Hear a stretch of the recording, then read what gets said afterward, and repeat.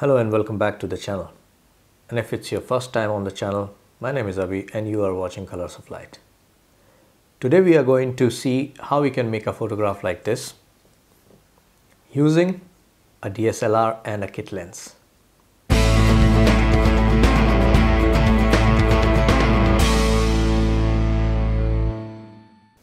In this video you're going to see exactly how I do the setup for this and what equipment I'm going to use.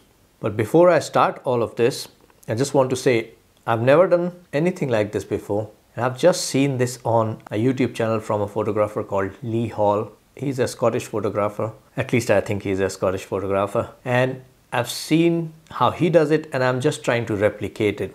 In addition to that, I'm going to also show you exactly what things I need or what things I use to make this photograph, which are not so expensive and beginner photographer friendly, let's say. So before we start actually doing anything, let's have a look at the things which we are going to use to make this photo.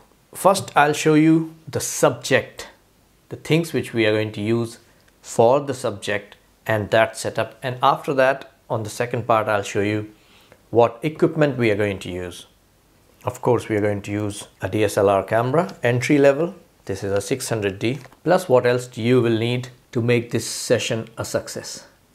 So let's start. First of all, as a base, you will need a white plate with a bit depth because we're going to fill some liquid in it. At the moment, dandelions are everywhere. And these are the dandelion clocks, which we are going to use. Not the whole bulb, we're just going to use a small feather. And to pick them, we need a clipper. You're not going to be able to see it right now, but we just hold it so. And we have to make it stand here. How do we do that? For that, you can just go to your kids' room and get some Play-Doh. If you don't have kids, you can also buy some blue tack, or you can buy this from a toy store. You just take a little bit of it, make something like this. I'll show it to you in a close-up as well. Right now you can't see it, but you just pick this up with the clipper and stick it on it. It's not as easy. You're going to need some practice, but there you go. And we just stand it here. Well, I'm going to show all of this in detail in close-up, so don't worry about it. Let's go through what all we need. So that's that. We've got plate, we've got dandelion clocks, we've got Play-Doh, we've got clippers, then we've got a syringe.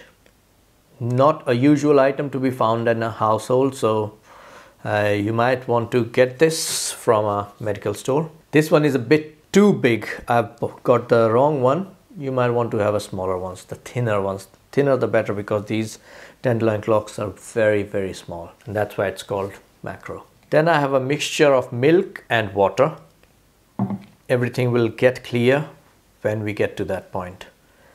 Very important stuff, towel to wipe just in case you spill it over. So let's put these things to the side. So I hope you've got the list, you've written it down. I have a few more things here. This is going to work as a reflector. You know what I mean when we come to it. And instead of colored papers, I've just got some books because I don't have colored paper. So I just took some books from my son's drawer. That's that. Now, it's never as simple as saying that we're going to use entry-level DSLR and a kit lens, because that's not true. Anyone who says this is true, it's not true, because you are going to need something more than this to do macro photography. The most important thing you need is a macro lens. Well, the macro lenses are extremely expensive, and people like you and me probably can't afford it. I'm not a professional photographer, and if you are watching this video, probably you are also not. So what do? We go for something called extension tubes, which are extremely cheap in comparison to macro lenses. They look like this. They are completely hollow inside, but what they do is they increase the distance between your lens and the sensor. So you put them between your lens and sensor, that gives you an ability to come very close to your subject and focus on it. So that's why you're gonna need these. And why I'm saying these, because they are extremely cheap. They come in a set of 3. You can buy it for 20 euros on Amazon. So if you fancy buying one of these, you can check it out in the description below. These ones are for Canon. You can buy for different models, different cameras. You can simply click on the link below, and then from there you can start looking. That will give you a starting point. So this is this. Now, since it's macro, it's going to be extremely close to your subject. The camera shake becomes a big problem. So for that, you need to have a shutter release. This is called a shutter release cable. That's also, I think, 10 or 12 euros. I've got the link in the description as well. Now the thing is, you might or might not need a flash. Flash, not this flash, an external flash. Why external flash? Because you're going to need this to reflect the light over to your subject in this manner. So that's again not a very expensive one. This is, I think, 100 euros worth in comparison to the branded ones, which are extremely expensive. But in order to fire this flash, you are going to need these things. These are called wireless flash triggers. These ones are from a company called Yongnuo. They come in a pair. Link is also in the description should you feel like buying one. They cost only 35 euros. Yeah, so these are the things which we are going to need to make this a success. I have my fingers crossed that I get a decent enough photograph, and we are going to start shooting soon. One thing I've forgotten, to mount this camera on, you are going to need a tripod. So let's start, yeah? So let's start how we do this.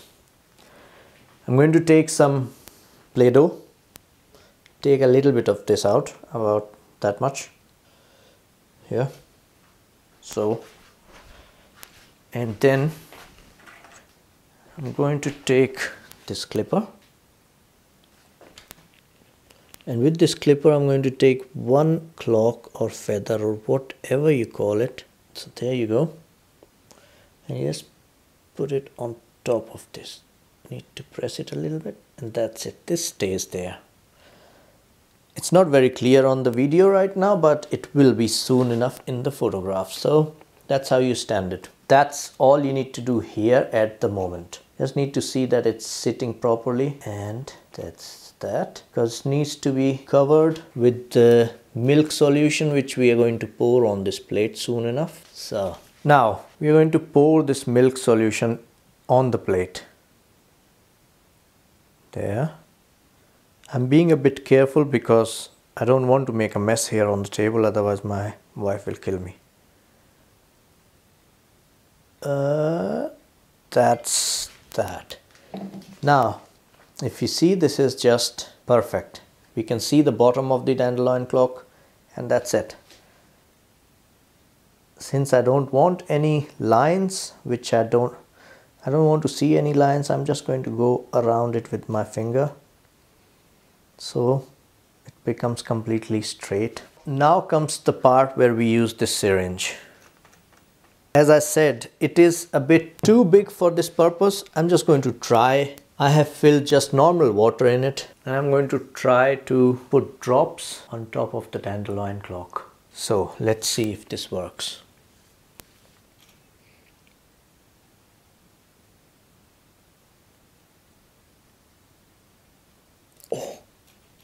Oh yes, it worked. So I'm going to leave it at that, and now I'm going to set up my camera and then get back to you. So now I've got my setup ready, and I'm going to show you exactly how I've done it, or what the setup is right now, and then we can start shooting. So basically that's our dandelion thing there on the plate, and I've got my camera set up so close. Because of the extension tube, it's got to be close, and then I've got my flash and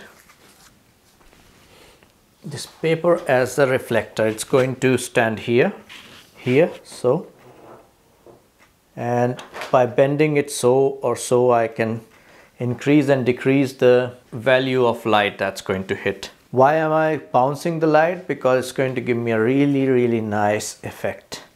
You will see when you see the photograph. I've set my flash to 1/32 at 50 zoom. I mean, this is just hit and trial. You can keep trying. I've tried a few photographs, and that's why I decided on setting up my camera at 1/200th of a second at f20 and ISO 100. So that's what I'm going to shoot it at, and let's see how it comes out. So let's see how this is going to look like if I did not use the flash at all. And here we go. That's how it's gonna be, completely black screen. So let's turn our flash on, and we're going to start with the flash. So flash is in place. I'm not going to touch my camera at all because that's going to mess with my focus. So I've got the reflector and the flash on, and let's click. This is what we got. It's pretty decent. I'm going to bend the reflector a bit up, and the light gets a bit less. Then we get a bit more light.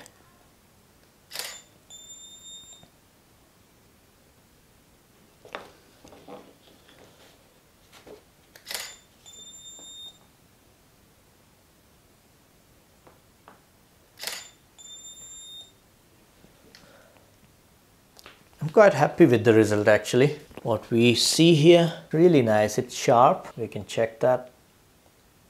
Look at this. It's quite beautiful. Oh wow.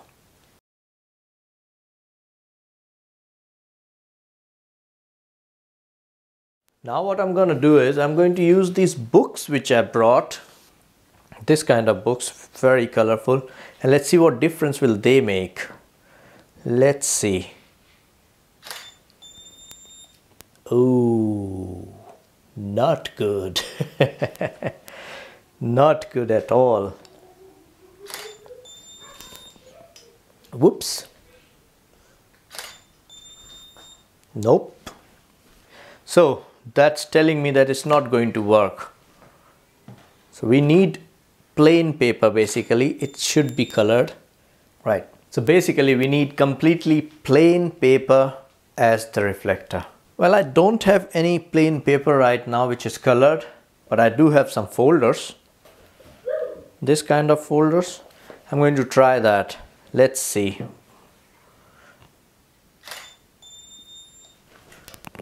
And it seems like it works well. It's not so bad.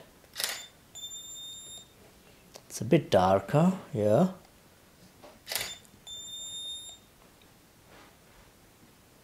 And if I have it a bit far away, let's see. This is too dark. Closer. I mean, you can always play around with the lighting. This is better. This is really good. So, you can always play around with the light. Push it forward, push it closer, tilt it this way and that. So once you've taken these photographs, you can retouch in Lightroom or Photoshop, although they don't need so much retouching, but should you wish to. And you can play around with the lighting and anything different. And you don't have to always use just these dandelion clocks. You can use something else as well. That's all in today's video. I hope you learned something, as did I. And I'm definitely going to shoot a bit more with these things. And if you like this video, don't forget to give it a like. If it's your first time on this channel, click that subscribe button. It doesn't cost a penny. And hopefully we're going to keep learning together and grow together, just like that one. Lee Hall, thank you very much. Till next time, bye-bye.